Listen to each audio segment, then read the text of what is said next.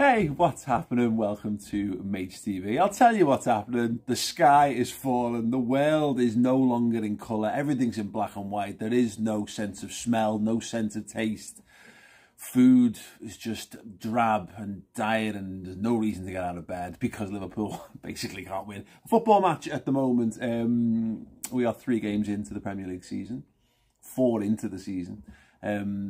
Liverpool winning the Community Shield feels a lifetime ago. 2 draws to open the campaign, and then a defeat at Old Trafford in a fairly limp performance around us. Left everyone feeling a bit down in the dumps and miserable. And of course, when you haven't won and you haven't seen your team win a game in the league, you can't help but have these fears gnawed away at your brain of like, will they ever do it again? Can they do it? Is it possible? The answer is of course they can, of course they will.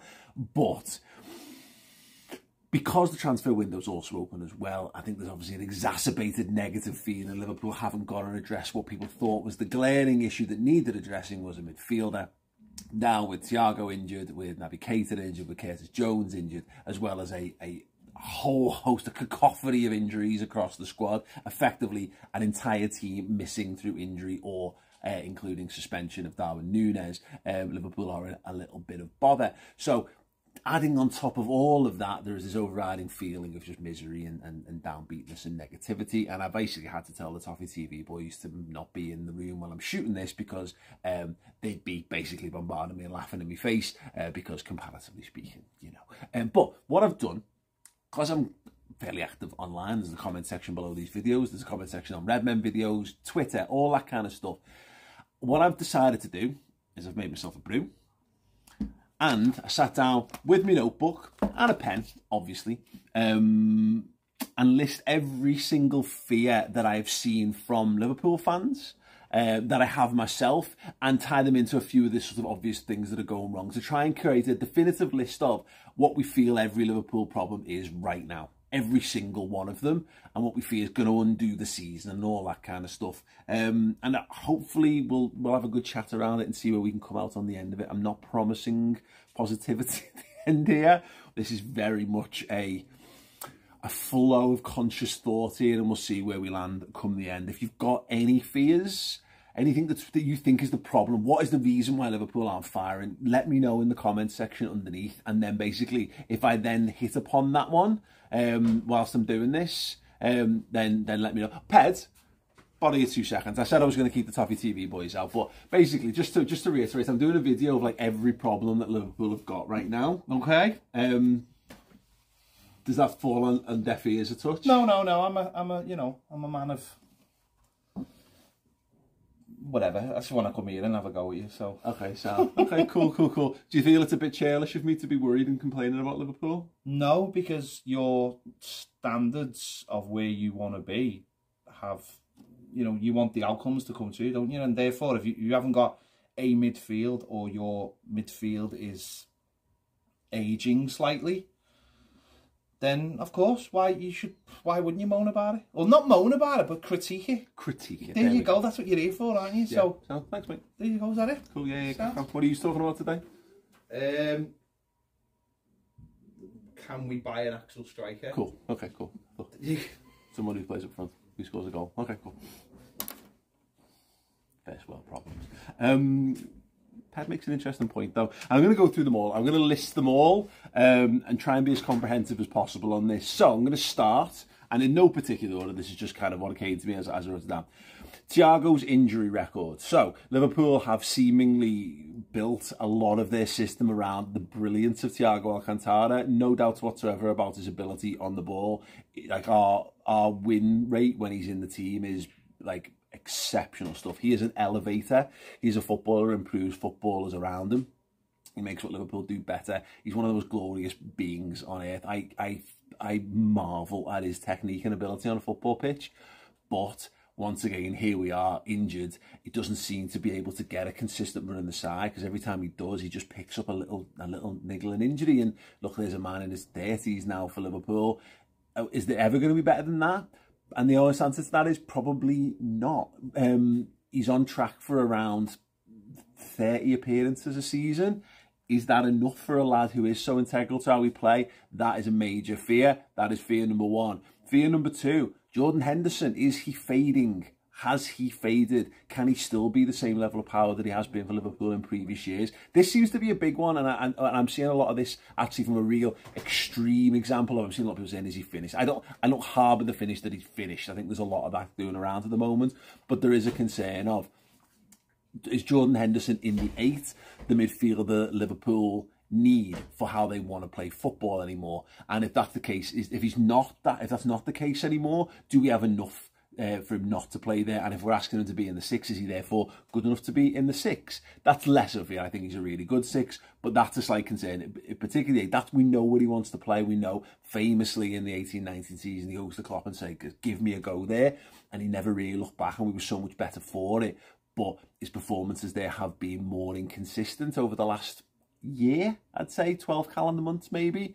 Not to say they've not been consistently bad, but I don't think they've been at a consistently high level. There's reasons behind that, but we're just listing fears right now.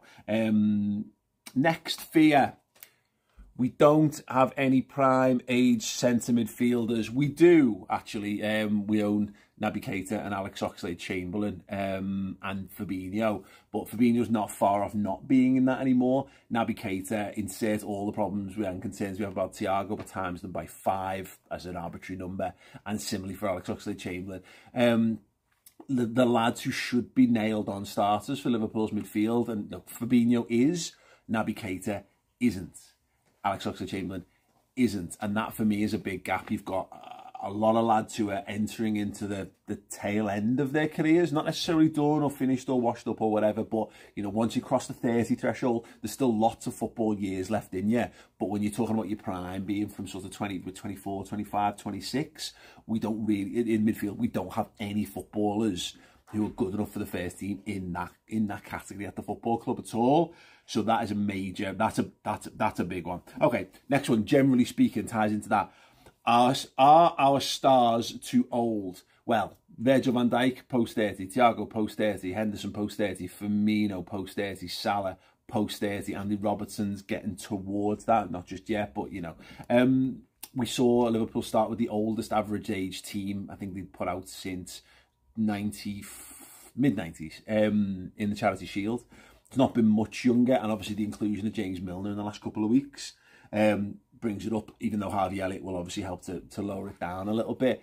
Liverpool are an old side, and this links into that point that I made previously about not enough sort of prime age midfielders, because when you're dropping people in, what you want is your main team, you know, it'd be nice to have your main lads who are playing 50 games a season are all right in there, and Trent is in that. I say Robbo's still in that as well.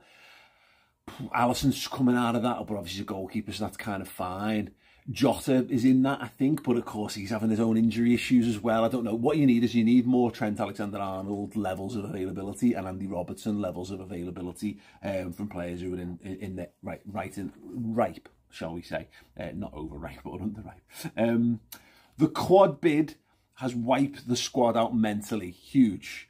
This one keeps me lying awake at night because it wiped me out mentally. I don't know about you. I still feel the mental burden of last season, and all I had to do was watch the games and talk about the games. Good life, right? It is. I've had much worse jobs than this, so I'm not really complaining. But I think even people who didn't have it as a job, it was tiring. It was tiring because of how much emotion you throw into football. I didn't do the running on top of that as well. In fact, I made a joke with someone. Who was it? In fact, I might have been a player in passing on pre-season, maybe about how I felt exhausted. I have no idea how you felt. But I do worry about that. That was the worry when we lost in Kiev. How would Liverpool go that close and deal with the heartbreak? Well, they picked themselves up and they got to second in the league, 90 plus points, 97 points. Won the Champions League, and then the disappointment of not winning the league. In addition to that, they go and win the league the next season. We've seen normally they pick themselves up really well. But I don't know, it reminds me a little of, and we've seen this a couple of times in the past, and this is one of the fears of, was it 2008, 2009, we came second, and then made a couple of changes personnel. They didn't click, they weren't quite at the level. and Liverpool stumbled because of an injury crisis at the start of the season in defence, and then they never mounted that title chance, and they were always on the back foot. They were always fighting against themselves, and we see a number of times that's happened where we've come close and not kicked on 13-14, after 2001, 2002. After that, we have a little struggle. So that's a concern. You've gone as deep as you possibly can. This team came close to footballing immortality and just fell short. I'm not sure how you can fully recover from that with a shortened pre-season on top of that as well. And, you know, with other things looming on the horizon, which I will come to. So, yeah, that's a huge one for me is, have they got over the mental fatigue? Have they got, when you've come so close, how do you pick yourselves back up again? Particularly if you're trying to go a game for the quad, because that was just a ludicrous. Maybe the standards have been set too high. Maybe the bar and the challenge for this team is too much. Maybe it needs to be lowered. Maybe they just need to say, no, you just need to go and be good in the league this season. Don't worry about anything else. That's a big one. Big one. Pep Linders' book has given away all of our secrets. Yeah, okay.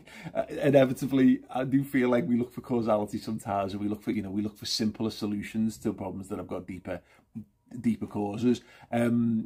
The assistant manager releasing a book where he gives lifts the lid and a tell-all tale about what Liverpool do behind the scenes.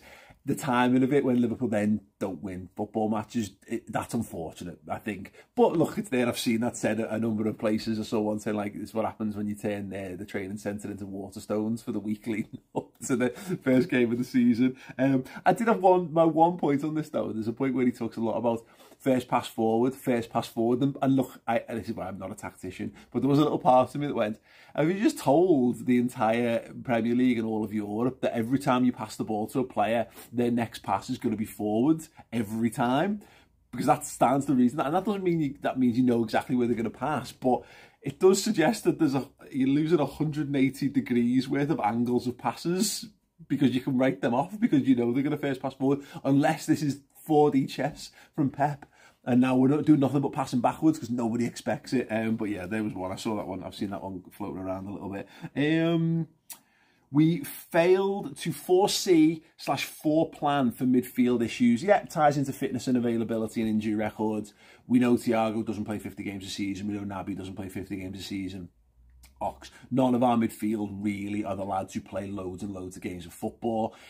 Have we made a mistake by not buying someone in sooner for this? But don't buy lots of midfielders. Is this something that could have been avoidable? Because even we can see from the outside that there's lots of injury-prone issues with Liverpool's midfield. They have got a lot of bodies, and maybe that was the solution for how they tried to cope with that. But, you know, could we not have gone into the market and got a 22-year-old who 2 years ago who's now ready to make the big breakout? You could argue, of course, that that's Harvey Elliott, I guess, even though he's a bit younger than that, but we'll see on that one. Speaking of which, Harvey Elliott isn't ready.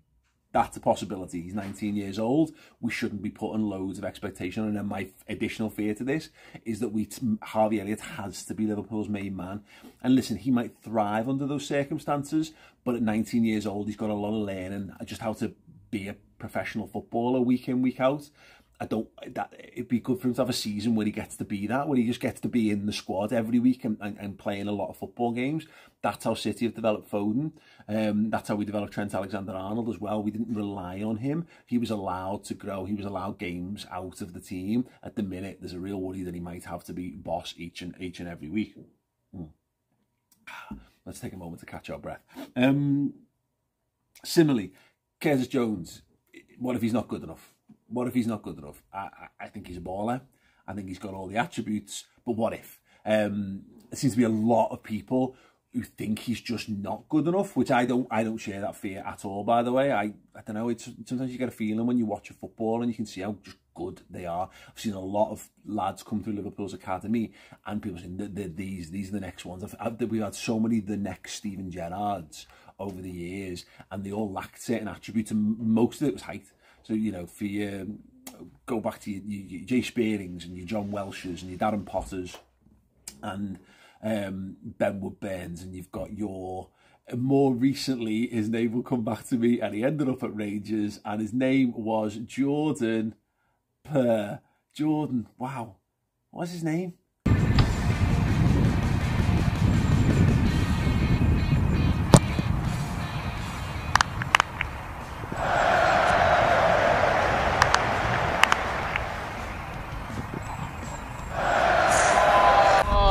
Nice, thank you. Or tweet me at the Redmen T. Doesn't matter. You take my point. Jordan, God damn it. There's plenty of them, but Curtis Jones is like 6 foot tall. He's got pace, he's got great control, he's got an eye for goal. It feels like he's got all the attributes to be a really good footballer.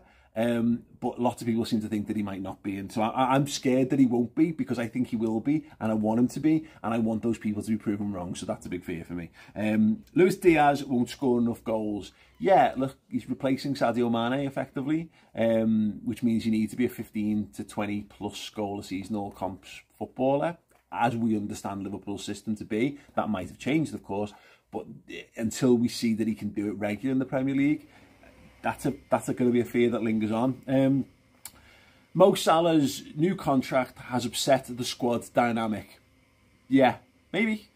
When we were talking about the whole pay Salah what he wants thing, that was the lingering thing that we always said is, you know, Liverpool's side is built upon collectivism. Yes, there's a rank, some people earn more than others, but there's no superstars, there's no above and beyond, you know, like on a pedestal on their own. We've done that with Salah. How does that relate to the other lads? What do they feel that they work hard, they can get to that level, or is there only ever going to be one, and can they not reach that level while Salah's at the club? There you go, mess of wires in my head over that one. Darwin Núñez, the fear is he's not good enough. Yeah, my fear is he's too raw for what we need him to be this season. It's very early, and the early signs are very promising, of course. But similarly, you know, this is the problem. He's being compared to Erling Haaland, which I think is a bit of an unfair comparison, mainly because of the size of the football clubs they've come to, the comparisons between those two, and the money spent on him. My fear is he's a year away from really being you know, settled into what we need, you know, language wise, just understanding his role, actually as a development as a footballer as well. I'm scared that we're putting too much on him too soon. That looks like we are. If Jota comes back, I think it's less of an issue, but it is what it is, right? Other teams have figured out our style of play. Yeah, maybe it ties into the Pep thing, but it does feel a lot like, you know, at the moment, Fulham gave Liverpool a game, Palace gave Liverpool a game, Man United gave Liverpool a game. Are Liverpool too predictable? And then in trying to not be predictable, are they trying riskier and more stupid things instead of going through the, you know, trusting the tried and tested to some extent? I don't know, but that will be a concern until Liverpool win a football game. The high line leaves us vulnerable to counter-attacks. Yep, 2 years. We've had 2 years on the bounce. We've had this. It's obviously considered part of how Liverpool dominate games further up the pitch. It's all part of the wider plan, but it does seem very easy to play through Liverpool. It seems like we have to work very hard to score a goal, and opponents have to take 2 passes and then they can be in on goal. That will be one until it's not one. But that was a concern last season. And by the end of the season, our defensive record was brilliant. Now, it faded a bit toward the end, and this whole conceding the first goal in 7 consecutive Premier League games, that needs to be severely addressed, because at the moment, until we score goals, you need to stop conceding them. We miss Sadio Mane. Yeah, there you go. Every time Liverpool are not going to win a football match from now until the rest of the season, that will be the big one. And look, it's understandable. World-class footballer. Liverpool through and through. A huge part of what we do. And look, Liverpool's successes have come from having 2 guys who score lots of goals. At the moment, we're left with 1 guaranteed one in Salah until we get Jota back, or until Núñez sits together, or until Diaz starts scoring goals. So yeah, Liverpool will miss Mane. We do miss Mane, and we're going to miss him until the point where we don't. Players have won everything now and lost motivation. Wow, yeah, that would be terrifying. Terrifying, because like they've all won everything. You know, we're looking at a team then of like Harvey Elliott, Carvalho, Calvin Ramsey, Queven Kelleher. We're struggling. The team that we have to put on that's not won everything is nowhere near as good as the team that has won everything. And you look, teams have ups and downs. Even the best teams, you know, don't necessarily win it all every season. I mean, even Man City have been all conquered and had a season when they didn't win it. We won it. It was great. I'd like that again. I think we all would. But yeah, I mean, when the players don't look, when Trent looks off it, when Virgil looks off it, and Fabinho looks off it, you can't help but think, God, well, you know, why would you be throwing yourself into tackles? And it leads into the next point. The World Cup. Being fit for the World Cup is ruining the mindset of our footballers. Yeah, not enough talk about this, But we've seen it, like, remember Eden Hazard had that awful season, and it was basically just, and then he came good in the last couple of games, against Liverpool, funnily enough, came good in the last couple of games, just to make sure he had a little bit of form to carry into the internationals with Belgium. We've seen this time and time again, where it occupies footballers' minds, and I do wonder a little bit of someone like Virgil van Dijk. It's going to be his last World Cup at the peak of his powers. Does he, you know, and having missed the Euros as well, you know, you're only getting so many more international tournaments in your career. Is that in his mindset at all? I hope it's not. Probably isn't. But, you know, I'm looking forward to a break for Christmas. Some of these are either looking forward to a break, or they're looking forward to another a month of intense football and you know, potentially delivering upon some, you know, childhood dreams. Could that be in their mindset? Yeah. The club doctor left because of injuries. Yeah, I don't know. The club doctor left, and Liverpool have got a massive injury crisis. Does he know something? Has he basically like fallen on his sword, and or has he dodged a bullet by legging it before this all comes out? I've got no idea. But yeah, there's that. There's probably more. If you've got more, let me know in the comment section. What I would suggest for most of these is, Liverpool know this. They do. I think some of the issues are fixable by additional application. I think some of them might be fixed by just going into the transfer market and finding a good Premier League to Champions League level midfielder, as much as I don't think it's necessarily as simple as that. But Liverpool have got enough players there with enough experience to be able to win games of football. It's going to be a deep, intense period of the season. 2 games a week starts from next week. It's going to take, to borrow Mick Foleyism, intestinal fortitude. It's going to take perhaps a little bit of a tweak in terms of tactics, and it's going to take a good old slice of luck along the way. It's going to take fans getting behind the football club in a massive way. I'm glad we've got 2 home games back to back, because there's a real chance to help motivate the team, to help drag them over the line. And I know that can be frustrating when you're at a stage removed from it. It can feel like your voice isn't being heard, so maybe you try to make your voice heard a little bit louder on social media and comment sections and all that kind of stuff. It can feel a bit neutering, feeling like you've got no say in what happens. Ultimately, that is football. None of us really have a strong say in it. You know, okay, if your football club's being led, you know, into the doldrums and being run into the ground by horrendous owners, then you know, you can gather together en masse. But Liverpool aren't in that situation. As much as people don't like the ownership group, you also can say, where's the things they got wrong? But it's hard to detract from the success Liverpool have had. No other club has been able to come this close, and there's lots of other clubs who've got loads of money. Chelsea have had loads and loads of money. Manchester United have got loads and loads of money. Arsenal have been very well financed. Nobody's come close to Man City. Can Liverpool go a stage closer? Potentially. But obviously, my fear, one of the biggest fears, is that, you know, we might be playing pontoon. Man City are on 21, because they just are, or 20, and we're on 19. And you can twist, and you could twist and potentially get to 21, but the odds of going bust are far more, and that's the fine knife edge on what Liverpool do, which I understand spreads anxiety and makes us all feel worse, because we now live in a league that's like a cup. You feel like if you don't win every game of football, that's it, you can't win that trophy anymore. And it's obviously not the case, but it will become the case if Liverpool don't get back on the horse and start winning football matches soon, because Man City are not going to lose loads.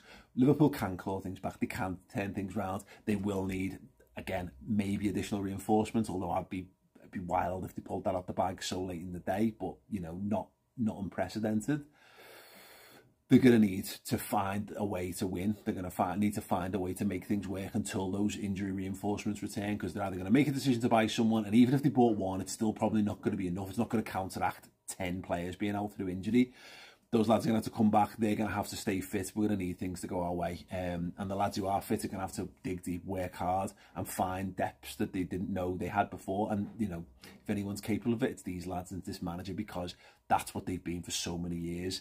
The biggest fear is, do they have the will or the fortitude to go back into those depths again? I haven't been asked time and time and time again. I don't know. But, as I say, if it's possible, Liverpool are the one who are most possible to do it, because Liverpool are the only ones who've proved themselves even slightly possible of doing it and slightly capable. So yeah, it's a fingers crossed thing. It's about faith. But ultimately, that's what football is, isn't it? Football is about finding your moments of enjoyment, putting your trust in 11 lads and a manager and substitutes, and then more and more the support staff that go around it. And all you can do in return is show your love and support. in any way, shape or form, whether it's like putting your lucky socks on or saying a prayer to your God or turning up to the football match or turning up before the football match or turning up after the football match and letting them know how much you're behind them, because support provides energy. Positive energy is fuel for this football team. That's what they're built on. Negative energy is not required.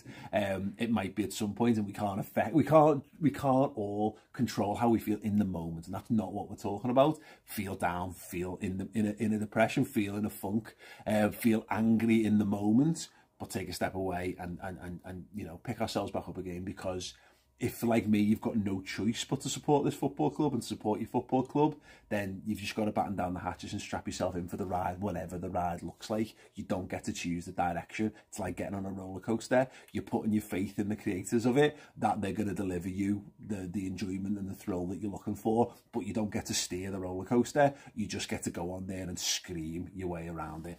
Right, sound. Yeah, keep your problems and fears coming. We're going to try and exercise as many demons as possible in the comments. Also, if you want more Liverpool content, do go and check out Redmen Plus, which is the streaming service that we offer an extra content. Chris did a stat show looking into some of the issues that Liverpool have got in more technical terms, in terms of stats and tactics. If you want to get a deeper feel for how Liverpool are playing on the pitch, then that show is highly recommended.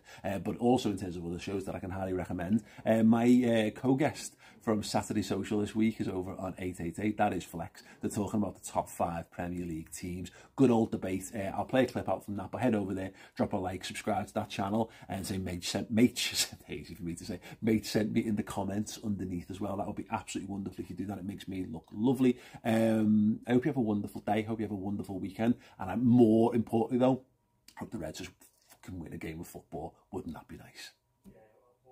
There is no debate There between Manchester is. United and Liverpool. What? Manchester United are a bigger club than Liverpool Football Club Go on, explain how. in every aspect. In what in every aspect, in terms of what? In Trophies? terms of- Trophy collection? in terms of- in terms of trophies? Fan bases, 1 second, in terms of trophies? history, in terms of trophies? in terms of if you In wanna do terms of trophies, what? we have Just more what, do you want trophies European than you. trophies? Do you want We have Premier more League trophies than you. We are a No. bigger We have more football club. trophies in our club than you have in your club. But that doesn't, Fact. That doesn't mean you're a bigger football club. We have more trophies We've got a than bigger you. fan base than you globally. Oh, even still now. oh. What does that mean? It means that we're more well supported than you over. So even though you got more trophies, you're still not more supported. You know what the definition of real big clubs is? Can I be honest with you? The real definition. Not being able to when win you, the title since When you 2013 talk and to still the be a real big big club. clubs, so when you talk to Los that's what Blancos, a big club. real. When you talk to like the Real Madrids, the Bayern Munich, it's European success. Is the you know it, you can't even look at me. You look at me straight. That's the real definition of a big club. European success. It is 100%. It is Around the world. 100%. Can I just interject on that, by the way? Around the Very world. skillful debating. Very skillful. I like what See what you I've done did. there. See what I've done there. He's got to use the best Very weapons in his skillful. armory.